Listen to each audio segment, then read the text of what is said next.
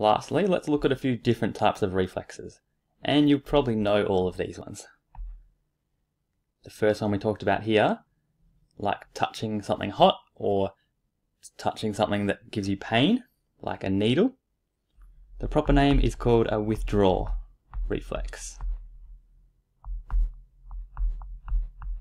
because you're pulling your arm away, you're withdrawing it. Another type of reflex that's common is sneezing.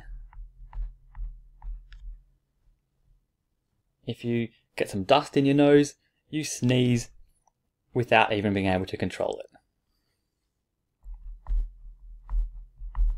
Blinking is another type of reflex,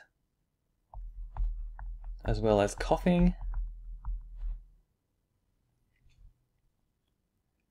This one here is, if you ever get a fright, you might remember that you instantly duck your head down, curl your shoulders over, maybe you put your hands up to protect yourself.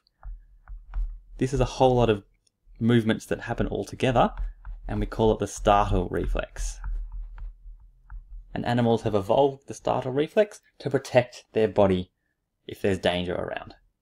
And that's why humans, we still have this reflex when we get a fright. The last one here, this reflex only happens in babies or infants,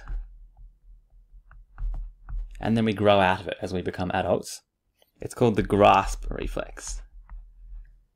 And if you've ever tried this with a baby, if you put your finger or another object and you brush it on the palm of their hand, they, without even thinking, grab and hold onto that object or your finger really tightly.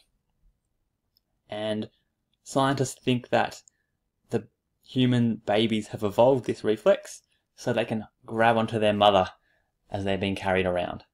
And we can see this in other monkeys and apes, where the baby has to hold on tight while the mum is climbing around trees or just walking around.